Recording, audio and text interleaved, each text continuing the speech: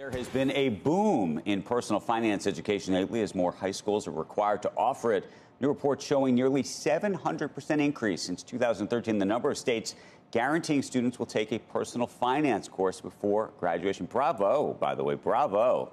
Sharon Epperson joining us now with more on what it takes to earn a top grade. This is like important stuff. This is very important. That's actually, by the way, that's a feel-good story. This is actually happening. Exactly. We've been talking about financial literacy for so long, and now it's happening. It's happening. It's definitely happening. And a new report card from the Center for Financial Literacy at Champlain College in Vermont gave an A grade to 7 states. Those are states that required students who graduated in 2023 to have taken a standalone course in personal finance. Now, by 2028, when new laws and policy changes are fully implemented, 23 states are projected to earn an A. In the next 5 years, more than 4 out of 10 high school students in the U.S. will be enrolled in high schools where a standalone full semester course in personal finance is required before graduating. While many local school districts may already offer these classes, experts say the increase in states requiring students to take a financial literacy course to graduate is partly a response to the pandemic, which highlighted disparities in income and managing household finances. If you leave it up to local control, the districts most likely to unilaterally do this locally, they're white and they're rich. So you would argue the folks that need it the most are the least likely to get it unless the state requires everyone gets it. Now, studies show getting this education in high school makes a difference in financial behaviors of young adults, from improving credit scores and lowering loan delinquency rates to reducing payday lending and helping students make better decisions about paying for college. The momentum for financial education in schools is strong, and Wisconsin could soon become the 24th state to earn an A grade. This week, the governor of Wisconsin is expected to sign a bill requiring a personal financial literacy course for high school graduation, Andrew.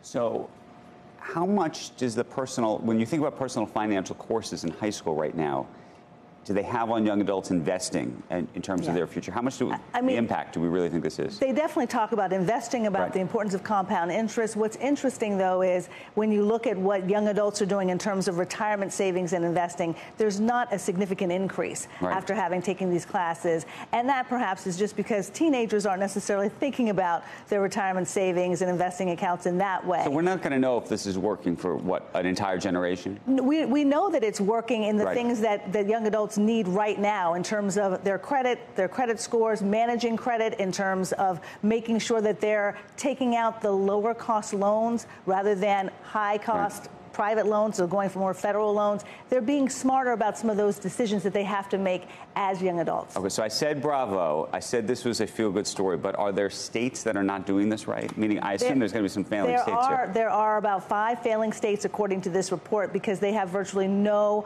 financial literacy requirements at all in terms of a state mandated requirement. California is one of those states, though many of the advocates are trying to work together to get it on the ballot, to get something done. One of the states, though, that has done so very well has been Tennessee. Since 2013, it's received an A grade because it has had a requirement in that state for all high school students to take a personal finance course.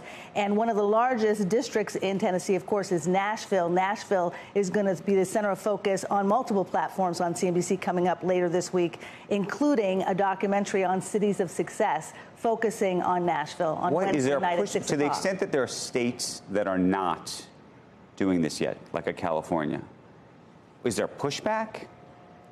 A lot of people don't want the state to make that decision. They're saying that the local school district should be able to do it. But there are many advocates in California saying this state is huge. We need to educate the students on financial literacy and make this a state guarantee.